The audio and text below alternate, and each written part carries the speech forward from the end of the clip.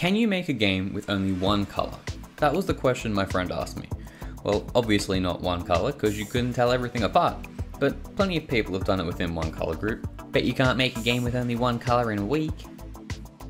F you. Just watch me. G'day everyone, let's get right into it. I've got a week to make this game, so I've got to keep everything simple. And one of the simplest games to make is a platformer. But I don't want to have to mess around with coyote time or jump buffering, so we'll make the character jump automatically, and the difficulty can come from timing those jumps with your horizontal movement. What character would always be jumping? A frog? Probably, but that would take too long to draw and animate. What else bounces? A ball? Okay, let's keep moving. The first priority is all about setting up the basics and the different blocks that would be in a game. Here's a quick breakdown. We got normal blocks, blocks that break, blocks that make you bounce, blocks that kill you, and blocks that yeet you across the screen. I should fix that. Speaking of things to fix, we've got this boring old circle. Need to give it some personality. How do we do that? Simple, draw a f***ing face on it. Boom, personality check. This little guy needs a name, something with authority. So I'd like you all to meet the brilliant ambassador of Zippy Zany Adventures, or f***ing Bazza for short. Now this is where things went a little pear-shaped. Instead of focusing on something important like the level design or ability, or I don't know, the f***ing color, I decided to create an entire level editor which took up almost 2 days. Why do I do this to myself? Look, it wasn't a poor investment, it saved me a bunch of time instead of having to manually make over 20 scenes or creating some other level loading system.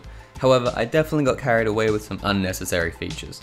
But I can cycle through all the block types and it automatically loads the level I'm working on from a drop down. After my little detour, I had to focus on the whole point of the challenge, the color. I made all the assets in grayscale so I could play around in editor and easily see what a level would look like in a bunch of different colors. I tried blue, red, green, but my favorite was purple.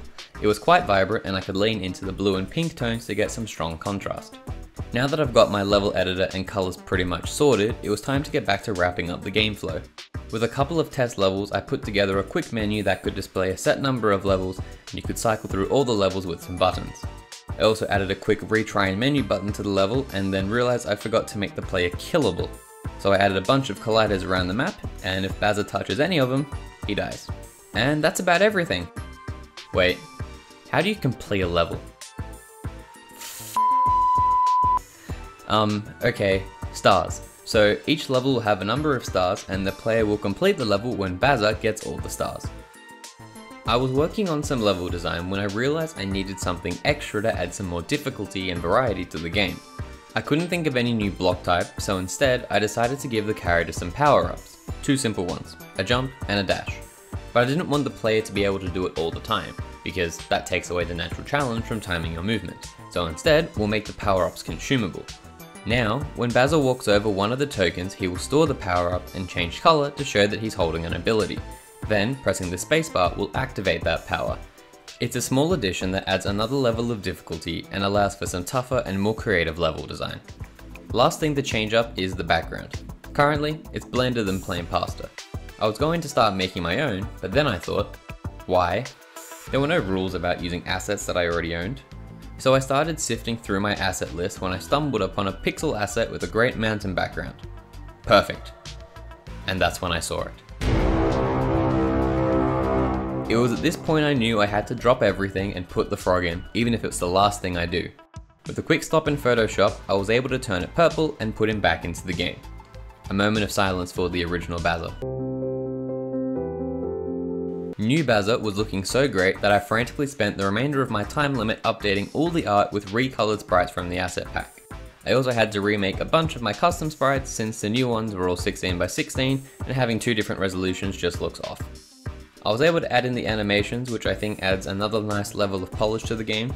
I made a small change to Bazza's name to make it fit just a little bit better, and then it was time to wrap up the menu with some new sprites. And, after a lot of fiddling, I was finally happy with how everything looked and worked together. The background and basic blocks looked great, but they weren't too eye-catching, and the special blocks stood out from everything else to make them identifiable. And that's a week. So, I made a build of the game and sent it over to my friend for his verdict. And, he gave me a very generous 4 out of 5. I would have loved to add some more levels and polish and particle effects, and I would have loved to play around with the colors just a little bit more. But who would have thought you'd run out of time if you spent the majority of your time limit on an unnecessarily complex level editor? Look, this was a fun challenge, but cramming this all into 1 week while doing full-time work is crazy. I might come back to it in a little bit and add some of those final touches and some more levels, but for now, if you want to check out the game yourself, I've left a link to the itch page in the description. That's everything for this video. Thank you all so much for watching, and if you tried the game, be sure to let me know your thoughts down below. I'll see you all in the next one. Cheers everyone.